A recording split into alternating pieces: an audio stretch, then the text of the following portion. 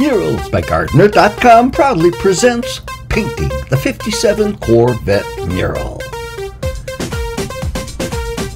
We start out by laying out a 12-inch by 12-inch square grid, which will be used to transfer the photograph of the Corvette onto the wall. Then I define my grid with blue painter's tape. That does not leave a mark on the wall, but I can certainly use it to grid my picture. Now I draw my picture, remove my squares, and now I have a coloring book. I start by painting in the basic areas.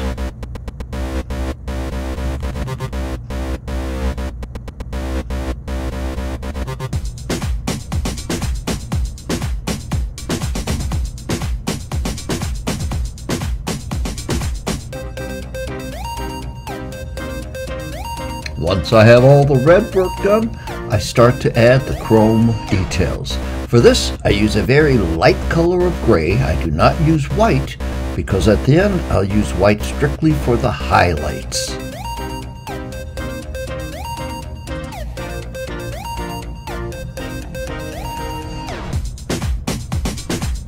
Now I add my darkest areas. They are not black, they are dark gray. Again, I save my black for the darkest shadows at the end. Different shades of gray.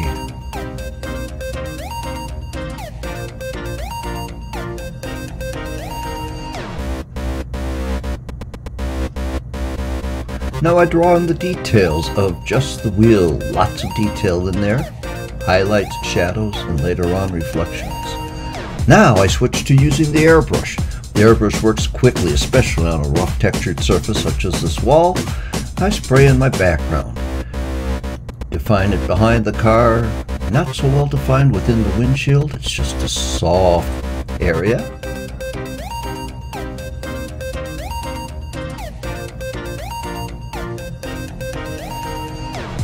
Add my shadows underneath the car, bringing it down to the earth and solid it. Add the details in the wheels. Some highlights on the windshield and on the car itself.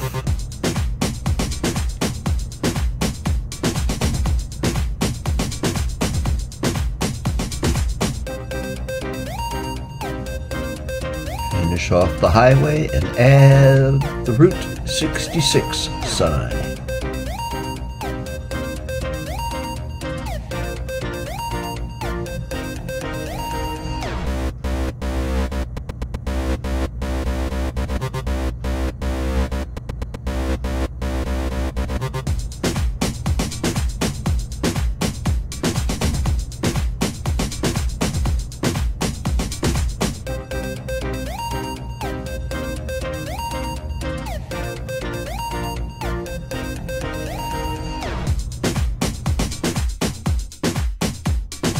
There you have it, 57 Corvette Mural by MuralsByGardner.com, 480-844-1956.